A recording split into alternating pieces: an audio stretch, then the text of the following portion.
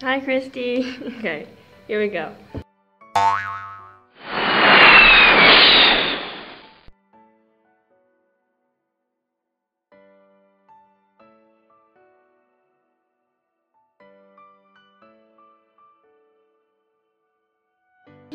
To what country did you move? I'm originally from the States, so I was born in California in America, and then I moved to China. I went to the country Japan, island Kyushu, prefecture Oita, city Hita, and I'm from Dallas, Texas. I was originally from Shreveport, Louisiana, and when I was 4 years old, my family moved to the Philippines, and we lived in a place called Baguio City. I am from the U.S. I grew up in Minnesota, and I moved to China a year out of college. I grew up in China, and I moved to the States in year 2014. In your opinion, did traveling to another country improve your life, and why? Yes, it did improve my life. It widened my view of other cultures, as well as showed me I still have a lot to learn socially, such as like being quiet more and letting other people talk.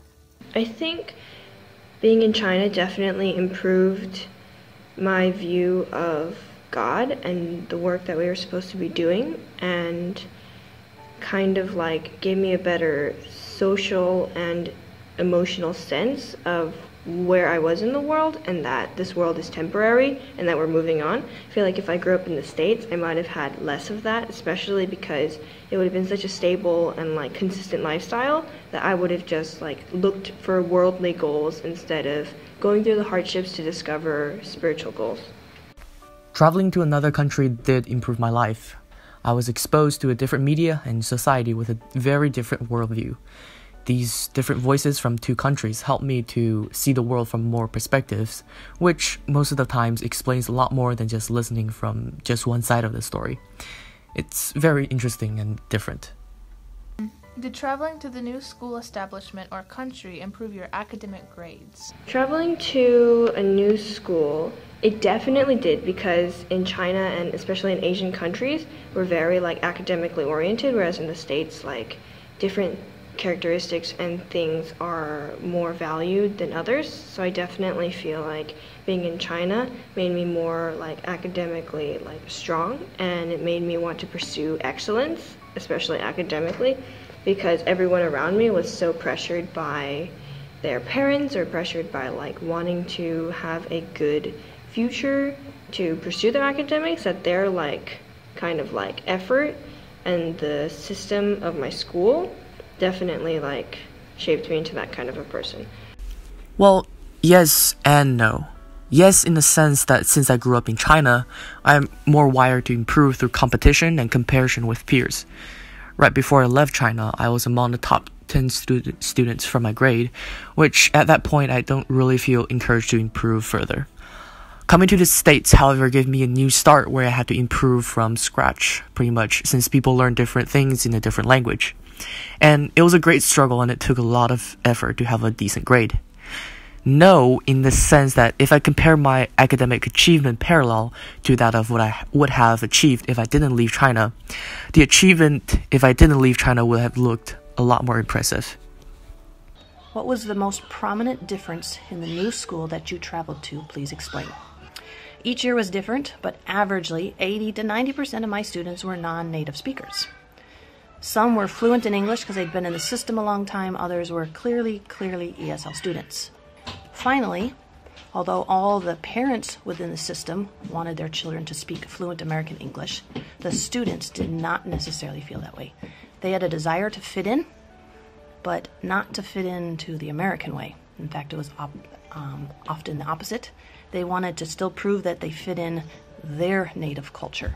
When I moved from China to the States, definitely the biggest difference was academia. So in China and in the Asian community especially, like academia and being like smart and having a high GPA and good grades is like the most important thing there. Whereas in the States, it's like you can kind of do what you want, and then a lot of students are studious because they know what they want and they know that they need to study in order to get there. But like I've definitely experienced like this new like social aspect of like having like a lot of friends and like going out during the day or on school nights and stuff like that, things I've never really like done back in China. One of the big differences in the school that I attended overseas was that it was made up of a lot of international students, as well as about half the students were Filipinos. And then another big difference is that the school was a combination day school and boarding school. So about 30% of the students lived in dorms on campus, and beginning in my 5th grade, I had some classmates that were boarders. They lived in the dorm because their families lived in another city, either in the Philippines or somewhere else, and didn't have a school in English where they lived. In China, I was from a public school, which in many ways is very different from American homeschooling. I could go on for an hour on this topic, but here's 3 main differences. The first one, grading system. American schools grade based on GPA, which includes all schoolwork, homeworks, tests, projects, etc. Chinese schools, however, evaluate academic achievement based more on tests, which means that even if you failed all the homework assignments, but managed to get all A's on tests, you will still appear to be a good student, although it's quite impossible to do that. Secondly, the school social life.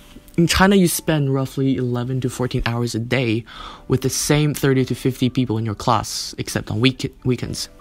Some students even live on campus if they had student dorms. So as you can imagine, there's a lot of time for socialing. Then there's homeschooling, where most of the time I'm just at home doing homework or other stuff.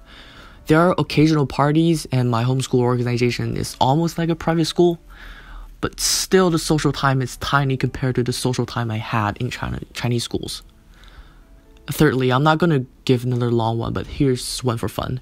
American schools don't wear uniforms, but Chinese schools do. And the fun fact is that Chinese students think that their uniforms are absolutely ugly. But one time I wore mine to show to American students, and they loved it. Weird. Which school system did you prefer and why? I prefer the Japanese school system. They seem to focus more on academics and have a wide variety of clubs, as well as encouraging students to have a full school life. The environment of the schools that I went to a daycare, elementary, and a high school. So the environment of the schools that I went to were all a combination of being welcoming and also being really serious and focused. I definitely enjoyed the school that I attended in the Philippines. It was pretty challenging as far as academics. The school was considered a college preparatory school, and so the classes we took were challenging, preparing us for college either in the United States or in the Philippines. I'd say that I prefer the system in Asia, just because I always like to strive for an element of excellence. So I really like I thought I heard someone. I really enjoy being excellent at something, especially like studying, whether I'm interested in it or not. I just enjoy being able to comprehend the material and know all of it. And so I probably appreciate the system in China a little better, I think. Now, I'll be specific on answering this question. You asked the school system and not educational content. And thus, I prefer the Chinese school system more because it actually encourages academic cooperation and academic improvement through its frequent ranking.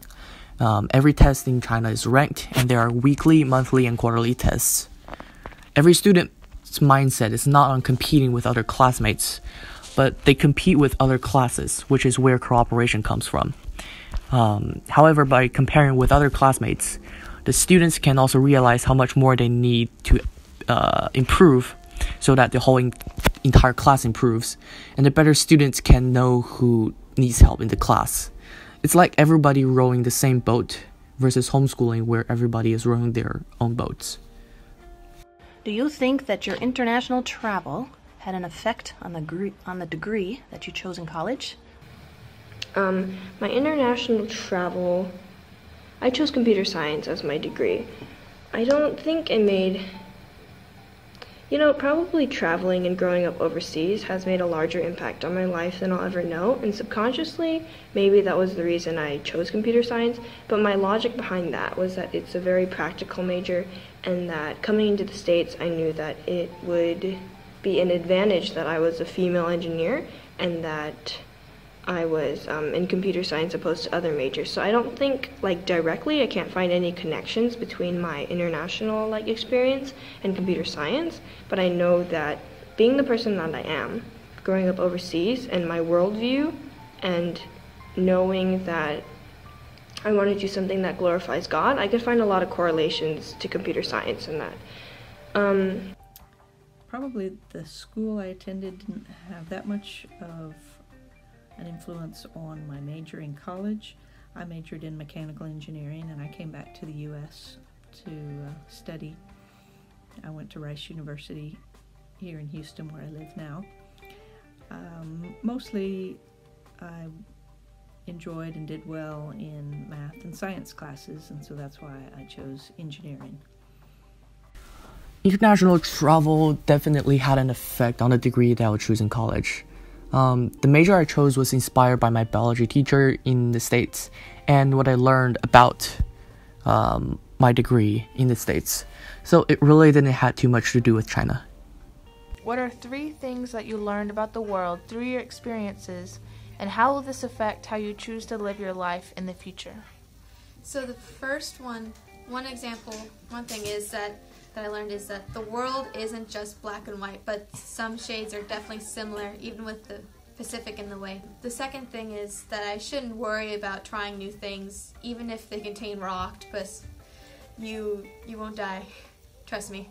That I learned about the world. One, I learned that the world is completely temporary, and that we have a future, like, in Christ, and that our life is eternal, but that for now we just have to try and share the gospel. We have to be God's light, and we have to be God's love in the world.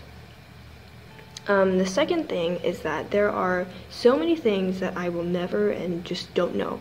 I think being an international person has really helped me experience different cultures and realize the depth behind, like, everything that I go through. And the third thing that I've learned, I'm going to say that it's really not all about me. So meeting a bunch of people and being able to love on them and having the opportunities to interact with other people that God has put in my life, I've realized that God didn't put me in their lives so that I could be glorified, but so that He could be glorified and so that I could love on them. And how that affects my life is that I choose not to only think about myself, and I choose not to orient my entire life and my plans around what I want to do in a selfish manner.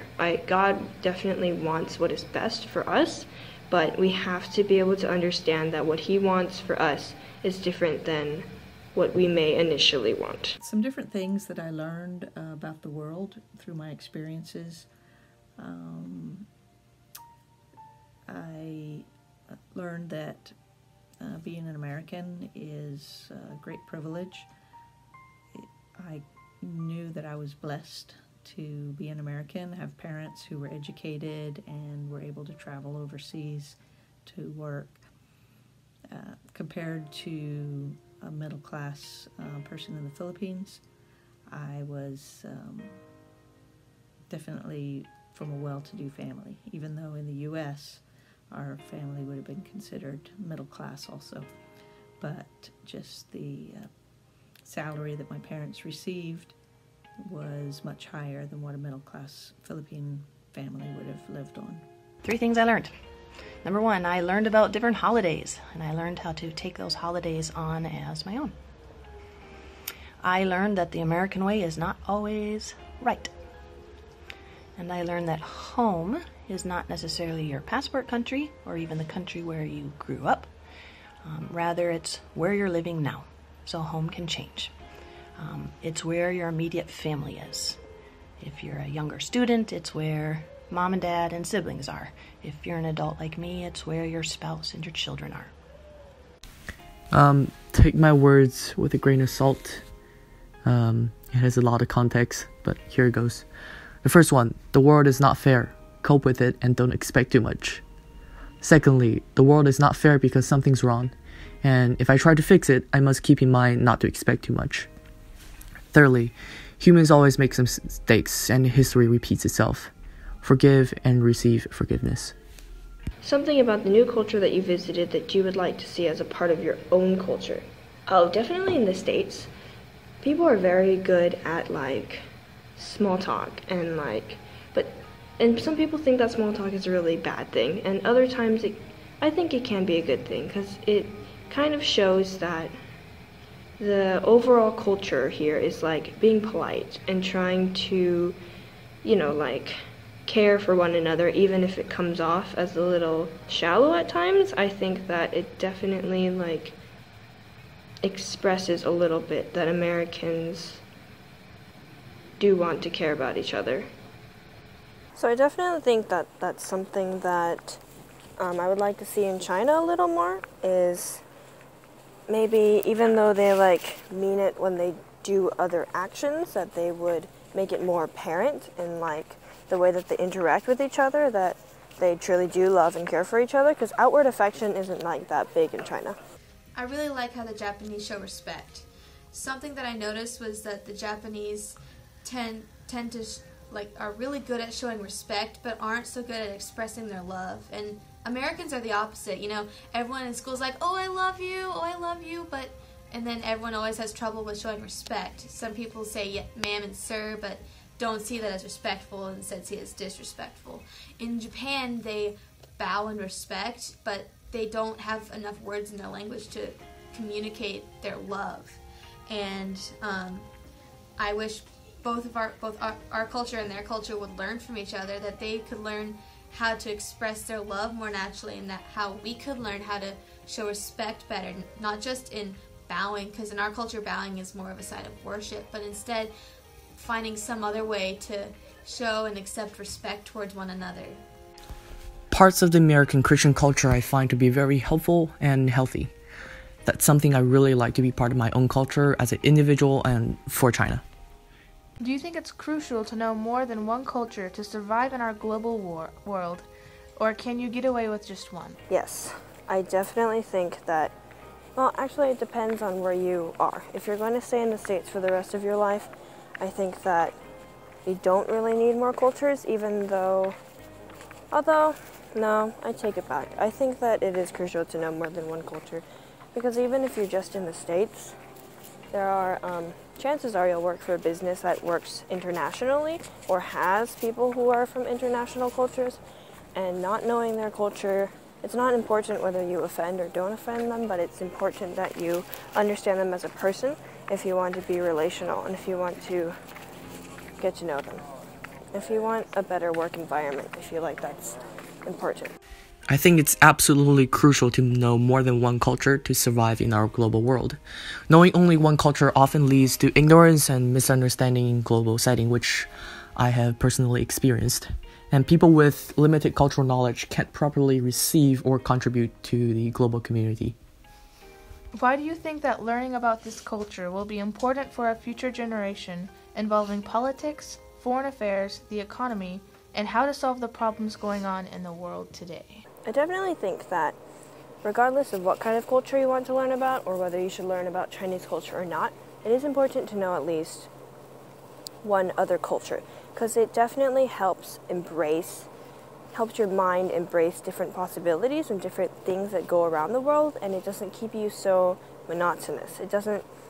You don't look at one thing and only see it one way all the time, like socially or in any kind of other circumstance. China specifically is extremely involved in politics and a lot of international business, so if you ever go into that, I think it would be important to know.